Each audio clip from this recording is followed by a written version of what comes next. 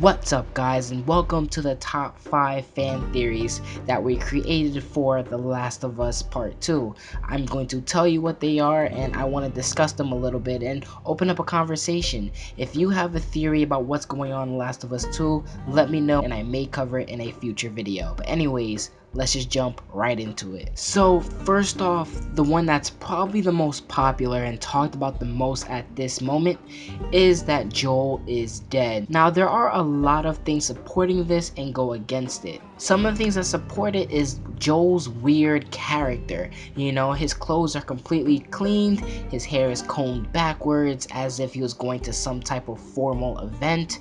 He looks almost like his clothes just got straight out of the washing machine, and it doesn't really fit his character. Joel is usually this intense character, but also this could mean that he's living a normal life. That would probably explain why his clothes is completely clean, and that this was just a random surprise attack, that Joel and Ellie was actually living peacefully. But even them not showing Joel's face, people are saying they didn't show Joel's face because Joel's dead. He's not meant to have a real presence there. However, I do disagree with this just a little bit, because the main focus on The Last of Us Part 2 is actually Ellie. Ellie will be the playable character, and Joel will probably take the role Ellie had in the first Last of Us game as a supporting person during gameplay. There are a lot of ups and downs to this theory, but this is probably the most popular one. Do I believe Joel's dead?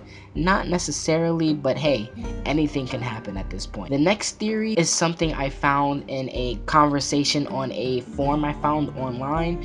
Basically, in the beginning of the trailer, we see this huge scratch on a tree branch. Now, yes, this could be made by some type of animal like a bear. However, people are speculating that this is a new type of infected creature that's going around. So perhaps the bloodshed we see in the house was not the fireflies, not caused by the fireflies, but perhaps by a new type of infected, and Ellie is pretty much saying she's gonna kill all these new infected creatures. My thing is, what type of huge infected creature will actually make a mark on a tree this big and this visible? Time has passed between the first Last of Us game and this Last of Us game, so maybe new mutations have appeared in the world of The Last of Us.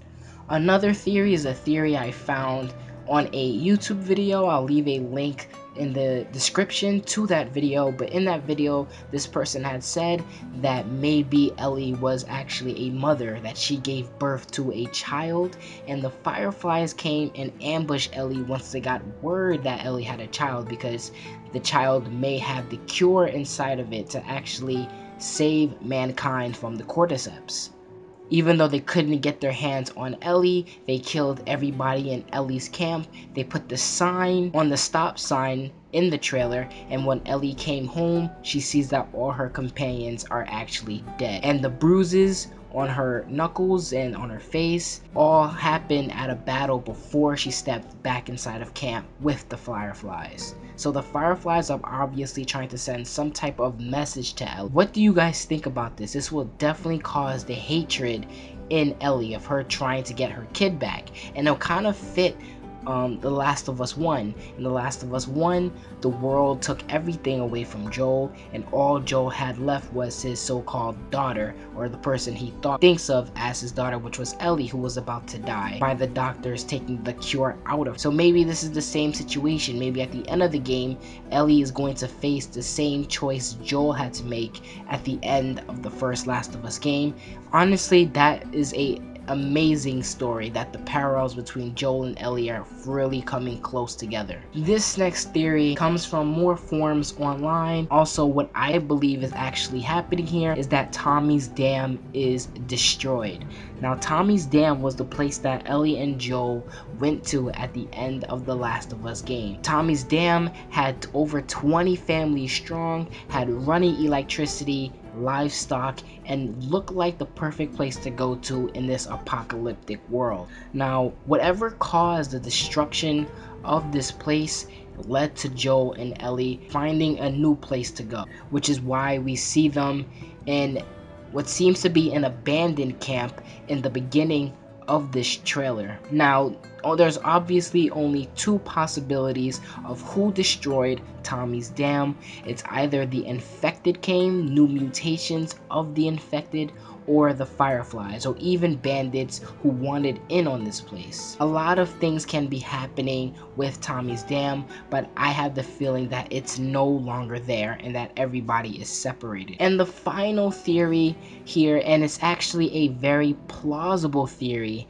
is Ellie and Joel will have a huge falling out and they will separate from one another. Ellie and Joel seem to be a very great father-daughter relationship going on in the first Last of Us game. From all the gameplay interactions we had, the dialogue that was being spoken, how Joel was very rough to Ellie in the beginning of the game, and they really began warming up to each other. It even got to a point where Ellie did not feel safe with anybody else except for Joel, when Joel tried to pass her on to his brother Tommy. There is a great relationship between Ellie and Joel, and it probably makes Last of Us one of the greatest stories because it's so remarkable and relatable. However, in the PSX interview with Neil Druckmann, along with several other cast members of The Last of Us 2, Neil Druckmann said that if The Last of Us 1 was about love, was about connections between father and daughter, The Last of Us Part 2 is the opposite of that. The Last of Us 2 main theme will be hatred. Now, what better hatred to do in The Last of Us Part 2 is between Joel and Ellie. If you do remember, Joel did lie to Ellie at the end of The Last of Us 1, and it seemed like the okay that she said at the end of The Last of Us 1 is saying that, yes, I understand you're lying, but I will go along with it anyways. Maybe with Ellie's vengeful manner, she eventually finds the Fireflies and she learns the truth about what happened. Ellie and Joel have a huge falling out with one another, leading into the end of their father-daughter relationship. Now, what would happen? I'm not sure. Maybe Joel goes crazy and was like, Ellie, you're not going nowhere, takes her hostage. I don't know. Anything can happen in this type of scenario. But the fact of the matter is, if this game is about hatred, they may actually have a huge falling out with one another. What do you guys think about all 5 of these theories? I think some are interesting. I think some aren't true at all. I don't think some would actually happen. Like I said, one of the most popular ones is Joel is dead, so let me know all of your thoughts in the comment section below, and if you have your own theory, let me know because I may actually cover it in a video. I'm gonna be out of here. Thank you guys for listening. Deuces.